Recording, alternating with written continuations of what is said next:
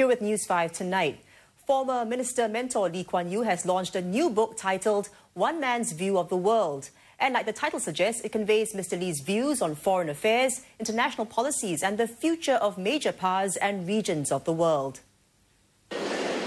One could say it's a book that's more than 50 years in the making, with 11 chapters of insights and numerous pictures of his travels around the world. The 400-page volume draws on former Minister Mentor Lee Kuan Yew's 5 decades of experience as a statesman representing Singapore on the international stage. Unlike Mr. Lee's previous books, which focus on Singapore, this latest book turns its attention to mostly beyond the country. Each of the first 7 chapters focus on countries or regions like the United States, China and the Middle East. The book was launched at the Istana on Tuesday. Prime Minister Lee Hsien Loong and Environment and Water Resources Minister Vivian Balakrishnan were also present.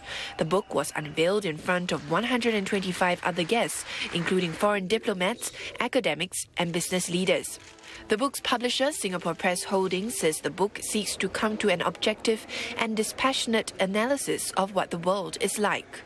At age 90 and freed from the limitations imposed by Cabinet Office, Mr. Lee has been remarkably candid in his analysis.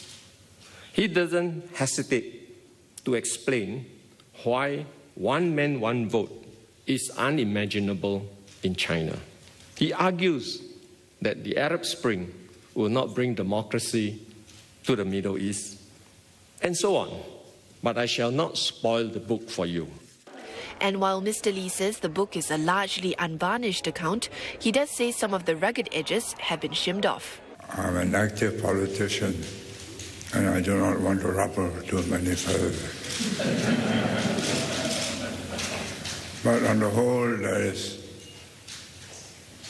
a basis of fact in what I've said. But beyond foreign affairs, the book also provides insight into Mr. Lee's personal life. In one chapter, he reflects candidly on life, death, and the afterlife. Mr. Lee turns 90 in September.